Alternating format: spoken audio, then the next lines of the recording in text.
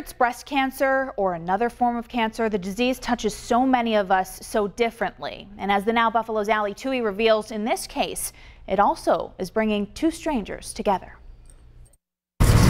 Nancy Hicks isn't afraid to get her hands dirty. I love Mother Nature. The 60-year-old from Asheville loves gardening, and soon she'll have a new ornament for her garden. I'm sorry. It gets me every time. It touched me in a way that I can't even explain. To understand why Nancy's so moved by this rock, Kenzie, come. You have to understand her past. It was in 2001, so it's been 16 years now. When Nancy was diagnosed with breast cancer. I think it'll always be a part of my life. And today, thank God I'm cancer-free.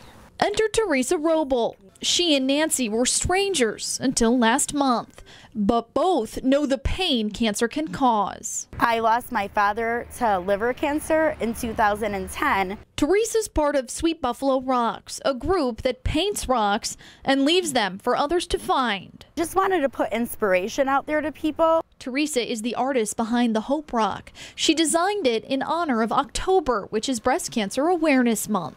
To do something good and have it bring meaning to somebody, it made my day. Nancy had been shopping at Kohl's when someone left it nearby. When Nancy got back to her car, that's actually when she discovered the rock. It had been left next to her driver's side tire. I'll get emotional. How touched I was that it was regarding breast cancer. Nancy hadn't heard of Sweet Buffalo Rocks before. High five. Good girl. Sit. And now she'll never forget it. That rock means a lot to me, and that rock will go in my garden and forever be a reminder of that day. For the Now Buffalo, I was incredibly touched. I'm Allie Touhey.